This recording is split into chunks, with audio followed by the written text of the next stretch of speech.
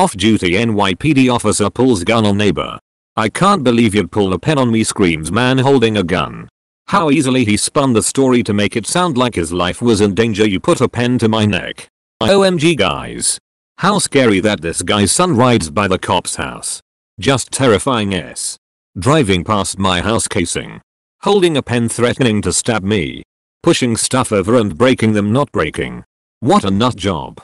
If someone drives past your house every day, then they are probably your neighbor. A little more and suspended without pay.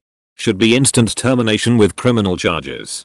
New York news caught on video. Off-duty NYPD officer pulls gun during apparent road rage incident. He pulled a gun and he is crying about a lordy. This guy should never be a cop. The cop should be arrested for aggravated assault.